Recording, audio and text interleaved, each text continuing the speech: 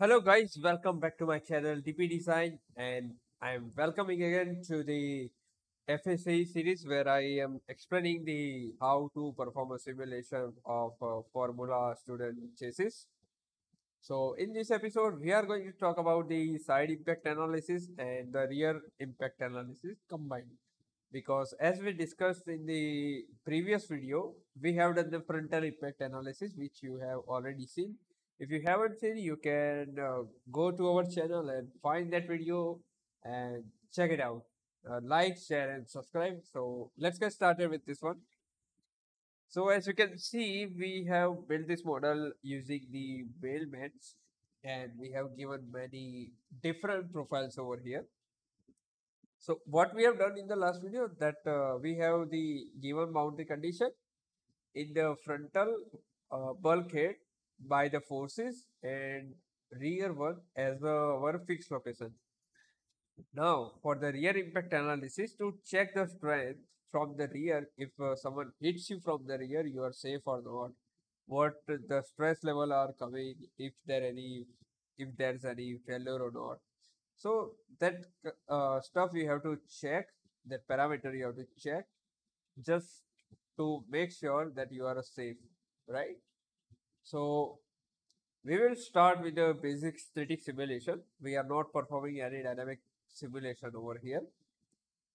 So we start with the new study, which is a static study. I will name it as a rear impact analysis. I am not performing any type of 2D simplification. So I will uncheck it and I will go to OK. Okay, it calculated my joints. This is the benefit of building the model in Wellmans. It will automatically calculate the joint and beams which you have created, right? So yes, you can see my cut list has been already displayed over here.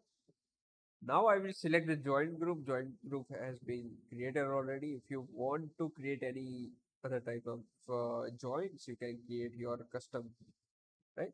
So that's how you going to build your model with the elements, right? So I'm not adding any kind of additional joints over here. So in the connection, we don't have to modify anything because there is no assembly level simulation over here. So you keep it as it is.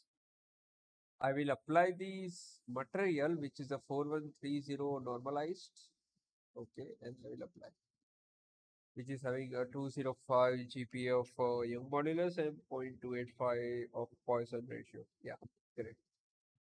I will apply that and applied already. Okay, great. So as you can see, my color has been changed. Now I can see my material has been applied to the chassis, and yeah, I'm ready to go with my another boundary condition. So what I will do, I will just go to fixture and go to fixture geometry. Now I will fix my frontal part, which is can be called as a front bulkhead in the Formula student. So what I will do now, I will do a joint. I will select the joints over here, and yeah, these joints I will give the fixed values, and these joints will have the force. As you can see, this is the rear impact analysis. My force location is this one, and my fixed nodes are here in the front bulkhead, right? So yeah, these are fixed. Okay, now I will apply the external force on this one. So I will select the joints over here, and yeah, I will get it fixed. So how you can see if your joints are fixed or not? So you can just go to symbol setting and you have to edit your color. Oh sorry, I'm not going to fix. I'm going to apply the forces. So yeah, you can make your symbol bigger to visualize that. But for now, I will select the direction of the forces. So as you can see, I have a horizontal member over here, so I don't have to select the plane. Yeah, I've selected the direction and I have to give the force value, which is As you can see, yesterday we have discussed how to apply the amount of forces, how to calculate the forces if you are apply a 4G or 3G. So you can just go to the previous video and see how it is calculated, right? So you can take the value from that video and then come back over here and perform the rest of the simulation. So rest of the boundary condition we will give around, we are assuming the value of a 5000 Newton for now. So very lower for now. Yeah. So we have applied the forces and apply the fixture over here. So I will get it meshed. Create mesh. Some fine a mesh parameter around 14 mm, which is very coarse mesh actually. It is showing the fine, but it is very coarse. 10 mm is huge. And my growth rate, I will select about 1.1 and click it OK.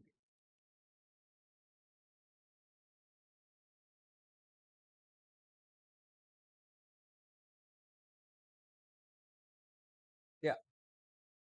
So as you can see, my mesh has been created over here. So anywhere you want to refine mesh, so you can give the custom mesh size over there. So you will have the fine results and yeah, and you will have a more computational time, right? So get ready to burn your processor. I will run the study now. I am done with my meshing right now. So I will run the study.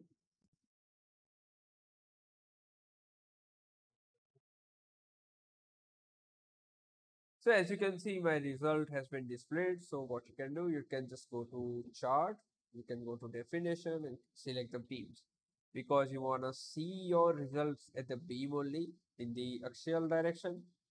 You can select a result and bending in a torsional or a shear. Okay, so you can click and see where the stress levels are coming higher, right? So you have to check your yield strength is as well. If your stress is going beyond that level, so you have to check that also. Uh, in the future video, we will explain how to reduce the stress levels, how to make a proper trusses, right? So that things we cannot cover in a one video. That's why we are making just a basic fundamentally how the simulation is going to be performed. And in the future video, we will add that, right? The more technical things and calculation we will add.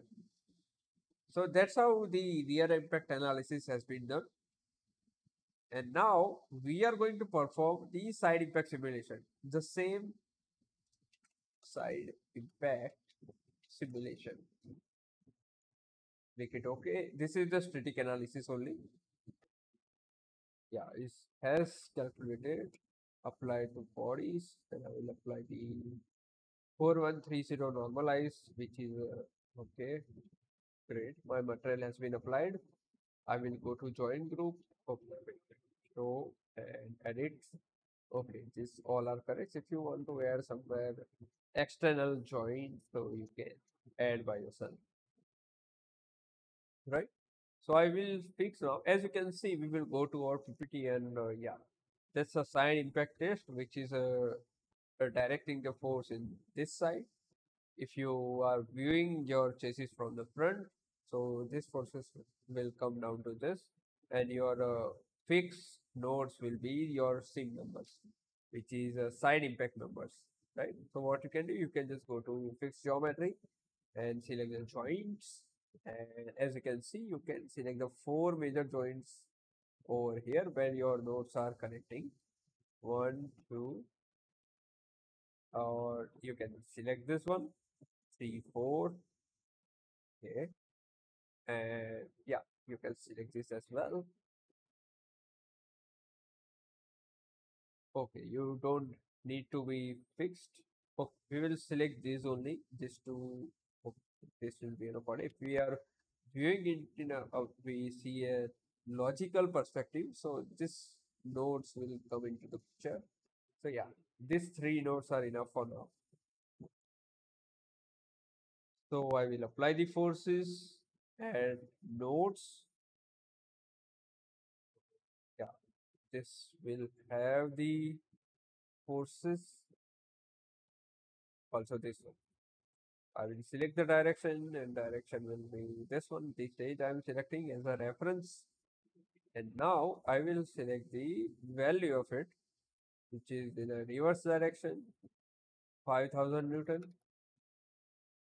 Okay, I'm done with my boundary condition part. Now I will go to the mesh, create mesh, and I will go to the fine. The fine is very coarse for a FE engineer, right? In this one.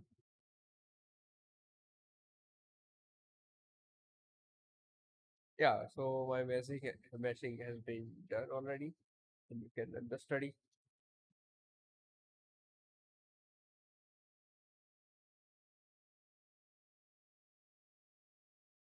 Okay, my results has been displayed on my surfaces of beam and axial. Okay, as you can see how my frame is bending and where it is bending. Is there any harm to the drivers or not? Driver is a safe or not? What is the FOS? What is the value of a stress?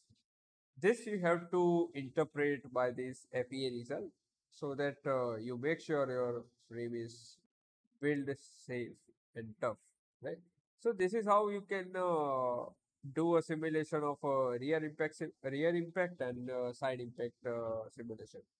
So yeah, that was all for the video as a basic understanding of how the simulation are going to perform. In the future videos, we will add a dynamic simulation where your chassis is going to crash into rigid part and see what are the stress level and is it matching with the static one or not, what are the difference, how the convergence is happening. So that we will see in the future video.